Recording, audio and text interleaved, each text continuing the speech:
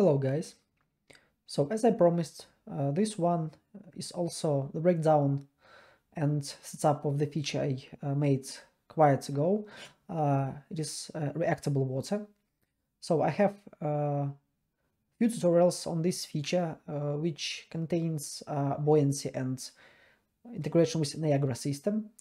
But I decided to make this one as a proof of concept so anyone can use it free and see whether he or she needs to have reactive water for their project or they don't. This one works with an actor, with actors that have skeletal meshes. All you need is just to drag and drop the proper blueprint on your scene, and that's it. That's everything that you need to make it work. Here are some elements that can be adjusted, and it's my personal choice to make those here. They are changed via the blueprint, and the reason is pretty much simple. I can make several blueprint instances, and each will have their own setup, so I don't need to have several material instances. Yeah, something like this. So as I said, before buying, or like if you like my version, you can use this one. Before buying UIWS or other fancy, good-looking, and pretty much costly stuff, you can check this one and see whether you like it or not. So the basic idea behind this feature is that we have several render targets which are written inside one material over the time, and we are actually switching between these render targets to modulate the spreading of the wave circle. So what you need to focus on once you have this project, so it's endpoint, so it's in the world units, and as you can see from this preview, it covers the whole area where my landscape is. So it is built from the center, so just make it in the center of your map. Player splat force is the force that applied on a particular position of your character where the wave should happen. And underwater high is actually the depth of the volume which is underneath the water plane. So this one. It stores the post process. Right now it's simple change of temperature to simulate that we are under the water, and that's it.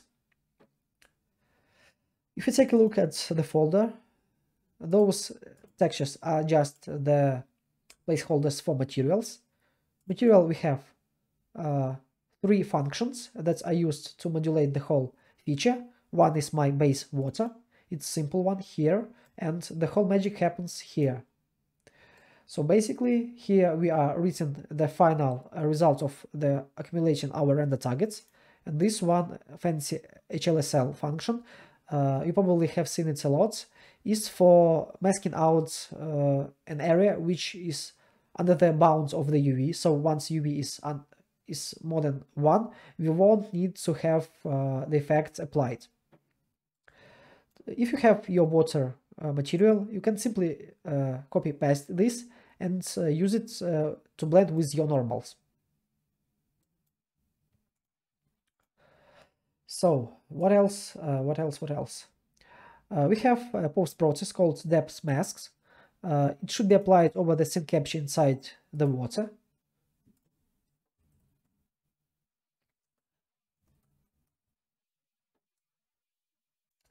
So it's here, and we use this to capture skeletal mesh object to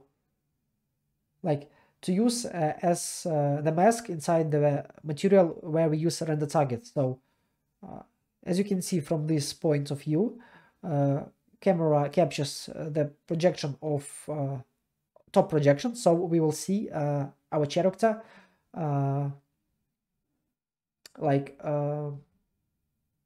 body, and once we are adding the height of our water, it will actually cover the proper shape inside the water.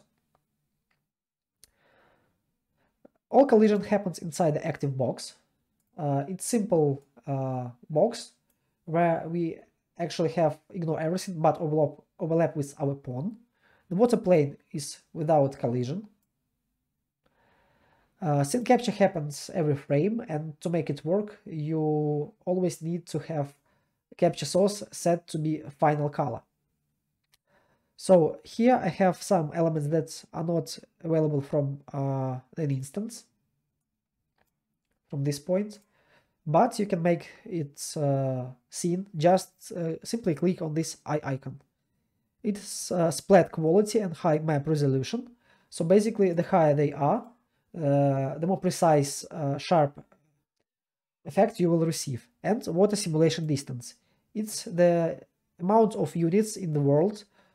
Once we are above this value, we have higher than it, we will actually withdraw, drawing our effects of the wave spread. So as to assign your material, you need to go here in the construction script. And on the event graph, it's the whole logic. So basically, you can see that I have everything encapsulated inside the functions, and you can check every of them in case you want to know what happens. I don't want to make a lot of explanation right now because I have the whole tutorial for this.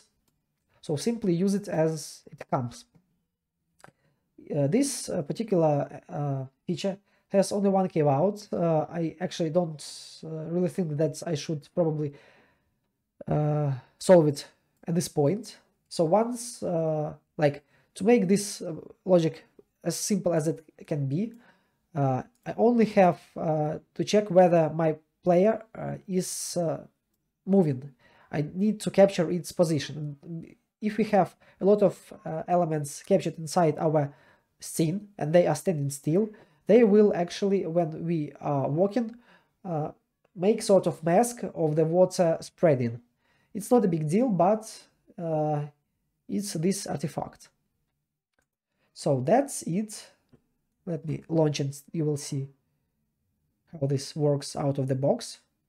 So please use it, and in case you'd like to support me, I have Patreon, I have Discord server, everything under the video. So please, you are welcome, and yep, see you soon.